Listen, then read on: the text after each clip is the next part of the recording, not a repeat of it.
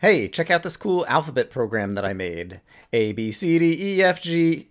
Oh, wait a minute. I left out the letter B. Gosh darn it. Okay, so this is a silly example, but it does illustrate something that happens a lot for real when you're programming command blocks, which is you'll write a little command block program in a chain and then realize that you need to insert a new command block between two of the existing command blocks in your chain. And as a result, you have to shift kind of all of these command blocks over. And that could be a little bit of a pain in the neck. If you know the clone command, I could do clone tab, tab, tab in order to get the coordinates of this block, and then go over here, tab, tab, tab to get the coordinates of this block, and then look back over here and say tab, tab, tab to put something here, replace force to clone it over, and then destroy this block. And I will have A followed by a space, and C, D, E, F, G.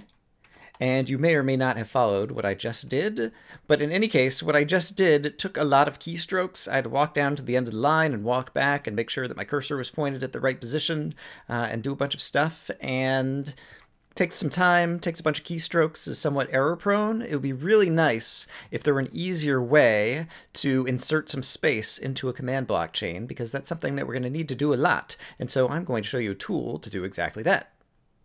Installing this tool into your world is really easy. I'm just going to set down an impulse command block that has a whole lot of air above it.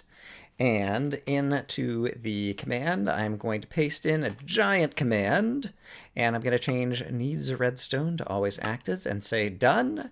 And then a whole lot of magic is going to happen. The command, by the way, will be linked in the description of this video so that you can get it and paste it into your own command block in your own world. nudgeZ by Dr. Brian Lurgan 111. Use /game rule help nudgeZ 111 to get help. Rather than get the help screen, I will just show you how it works. Basically, I want to insert some space between A and C, D, F, G over here. Recall that I don't have B, and so I can take my spawn egg and hold down shift and put it on the top of this block that I want to move over, and kablam! C, D, E, F, G has been moved over one space to the right, one space in the positive Z direction. All of my arrows are pointing in the positive Z in this particular chain, and as a result, yeah, we just moved it over and we made space so that now if I wanted to, I could insert, say, B in here and correct my little alphabet to say A, B, C, D, E, F, G. And yeah, it's just that easy. If I wanted to insert blocks in other places, let's say if between D and E, I wanted to have D and a half for some reason, I could do this and say D and a half. And yeah, just insert a little bit more space to insert another command block over there. So it's just that easy. You just set down the spawn egg on top of one of the blocks, and it will take that block and all the blocks to the right of it and nudge them over in the positive Z direction. But wait, there's more! Imagine we have the opposite problem where we just got rid of a command block and now we want to take these and shift them back to the left. We can do that with nudgeZ as well. Simply put a redstone block in the area that you want to move everything back to the left and use nudgeZ on top of the redstone block. And zing, it moves everything over and deletes the redstone block. And so right now I have A, B, C, D, D and a half. Let's get rid of the D and a half, which is this one. So I'm going to destroy this block, and this is the space I want to get rid of. So I'll put a redstone block there and use nudgeZ on top of the redstone block, and it moves these other blocks down. And now I have A, B, C, D, E, F, G, just like that. You can kind of see how it works if I do it on a larger example. So suppose I want to nudge all of these blocks over. I can do this. If you watch carefully what's happening here, you might get a good sense, but basically there's an armor stand that travels all the way down to the end until it finds some airspace somewhere over here, and then it starts traveling back, and as it's traveling back, it's copying each block one further over in the positive Z direction until it gets back to where it started. And so if I run it once again, see it go all the way down until it finds some air, and then as it's going back, it's moving each of these blocks one block over. And similarly, we can watch what happens when I do nudgeZ on a redstone block. And it's a similar kind of thing, but basically, once again, an armor stand travels down to find the airspace, and then it just starts cloning these blocks, one block to the left, one block to the left, one block to the left, as the other armor stand reaches the one that found the airspace at the end. So it's kind of pretty straightforward in operation. You can kind of actually watch it happening on a bigger example like the one that I have here.